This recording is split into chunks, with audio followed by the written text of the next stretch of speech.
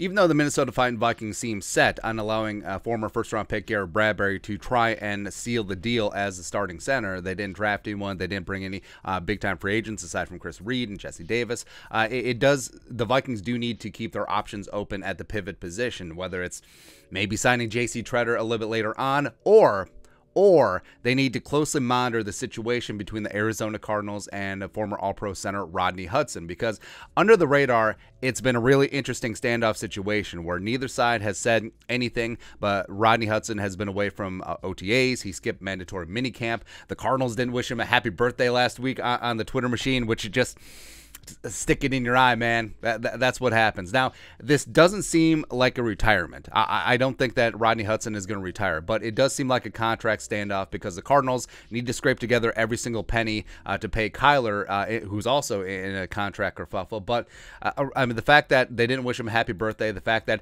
they didn't include him on their 60 days to kick off promotion, which featured the entire offensive line except for one guy. Something's missing there. It's kind of weird, right?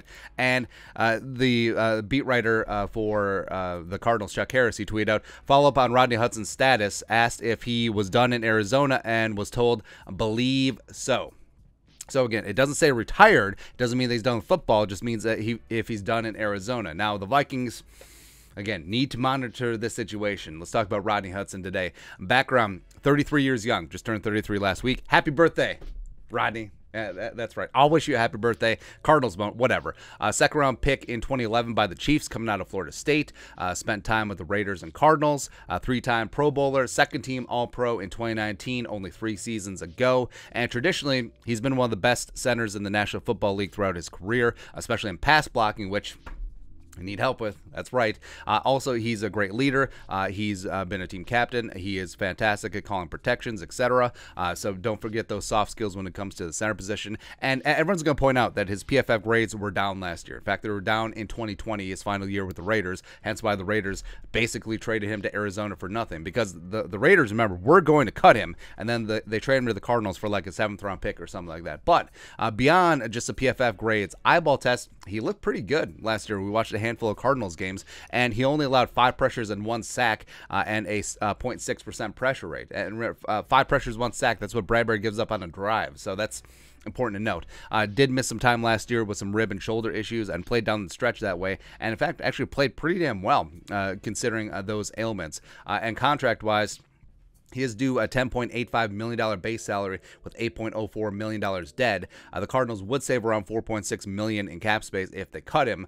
This is, well, actually, they save a little bit more since it's post-June 1st, but either way, they'd save a certain amount of cap space.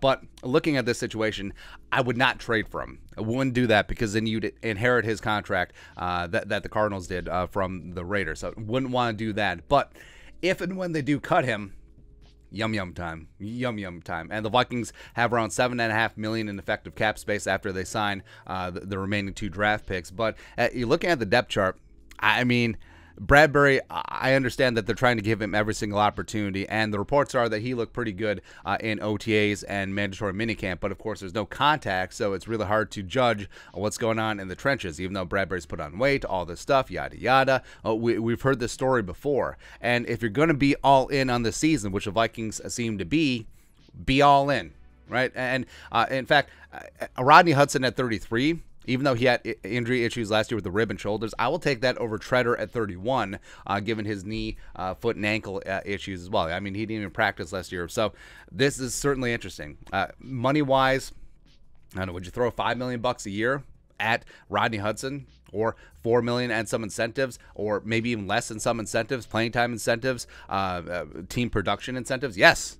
I certainly would. I think the Vikings could and should keep these options open. So, again, it's something worth monitoring. I'm sure that the rest of the league is also watching this as well. I do think that Hudson and Arizona, again, it's not really a retirement thing because generally with retirements, I mean, the player doesn't hold the team hostage. And I think it does come down to the contract. I think that Arizona wants him to take less money so that they can pay Kyler. I think they want to hang on to him. I think Rodney Hudson doesn't want to do that. So that's why they're at that impasse. I don't think the player would just string the team along on the fact that the Cardinals didn't really have any contingency plans for Hudson, and then skip mandatory minicamp and then just say deuces right before training camp. I don't think that he would do that. I think that he still wants to play. I think that he can still play at a high level. I think that he would be better than some of the options that the Vikings currently have at center potentially. And I think that just got to watch. Again, no trade, not even giving up a conditional 7th-round pick, because even though that doesn't matter, we're not picking up that contract. But if and when Arizona lets him go,